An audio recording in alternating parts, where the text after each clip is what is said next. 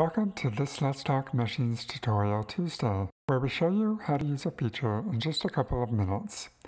In this video, we take a look at a couple of frequently used metrics located under the Examine menu that are useful a priori cell geometry quality checks.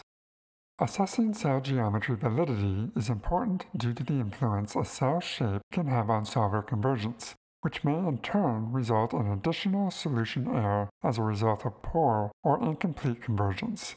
It is important to note that when using these metrics, one should choose a metric that not only accounts for cell geometry, but also couples with the numerical algorithm being used by a solver.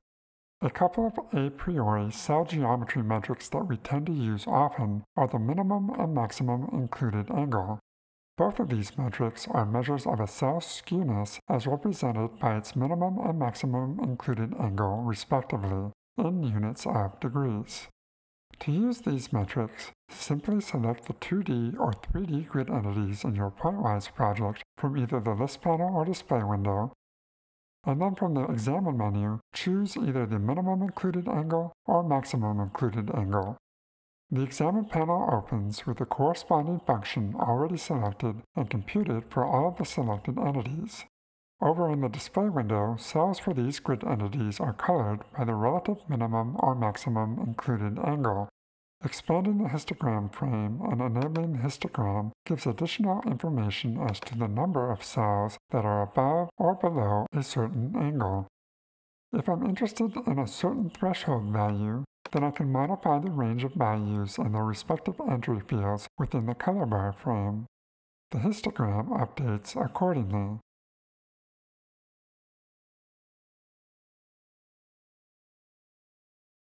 I can also quickly identify those cells that are at the extremes by clicking over to the Extrema tab, where information about the minimum, maximum, and average values for my selected metric are provided, as well as the location of where these extrema exist. Enabling the Show Maximum or Show Minimum options highlights these cells for me in the display window.